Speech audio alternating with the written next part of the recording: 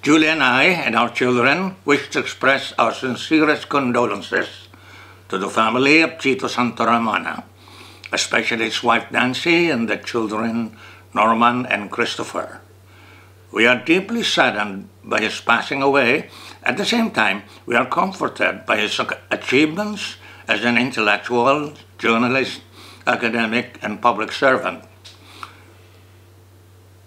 We have long known Chito Sta Romana since the late 1960s, when he came to our home in Quezon City to invite me to speak on the National Democratic Movement in LaSalle in his capacity as the Student Council President. On his own, he had read and studied my articles and speeches and discussed with his fellow student activists the revolutionary history, patriotic and democratic ideas and activities that characterized the youth movement, Kabatang Makabayan. We noticed immediately that he had a brilliant mind and exceptional ability to have rapport with people whom he met, the desire to serve the people and continue the unfinished Philippine Revolution, his sense of humility, and his militancy.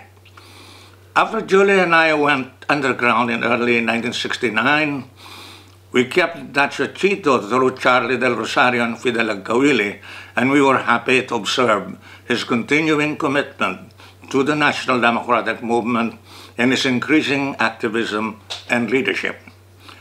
He stood tall and militant during the first quarter storm of 1970 and became the leader of the movement for the democratic Philippines as the crisis of the semi-colonial and semi-feudal ruling system rapidly worsened and the Marcos regime became increasingly reactionary and violent.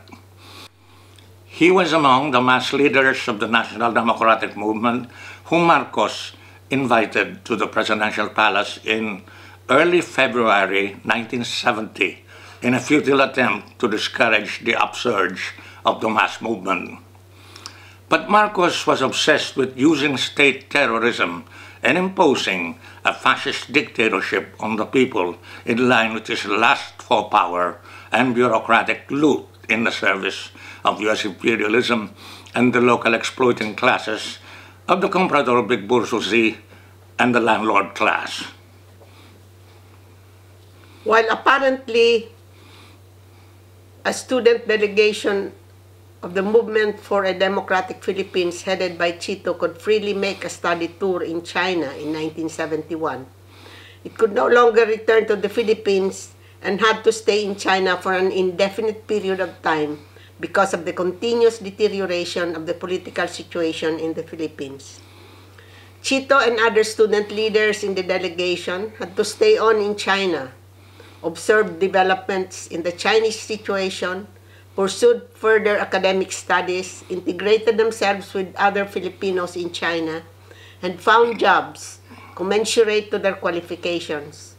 Chito was among those Filipino exiles who had the qualifications to attain high positions in the branches of U.S. mass media in China.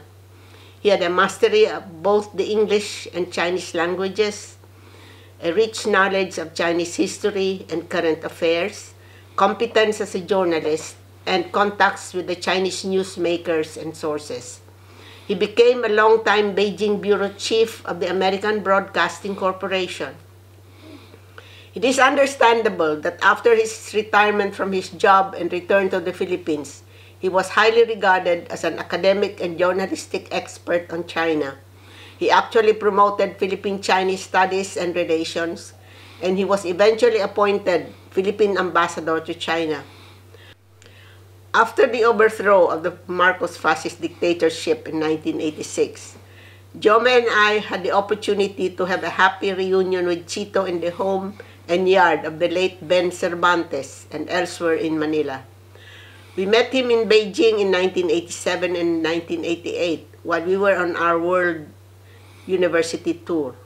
The three of us had ample time to exchange ideas and evaluate what we had done to serve the people. As far as we know, Chito had no regrets about the socialist perspective of the new democratic revolution and was desirous of the socialist future for the Filipino people. and he was critical of the phenomenon of a new monopoly bourgeoisie taking over political power in former socialist societies and privatizing the social wealth created and accumulated by the toiling masses of workers and peasants.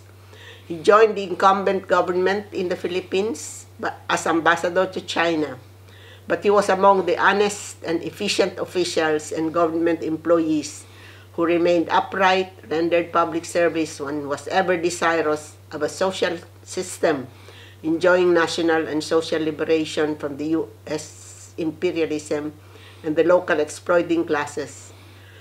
We can say much more than we have done here to remember and honor Chito, but time and circumstances limit what we can say. It is appropriate that others who love him have the chance to remember and honor him on this occasion. What we can unanimously agree on is that Chito Santa Romana has done his best to serve his motherland and the people and scored exemplary achievements.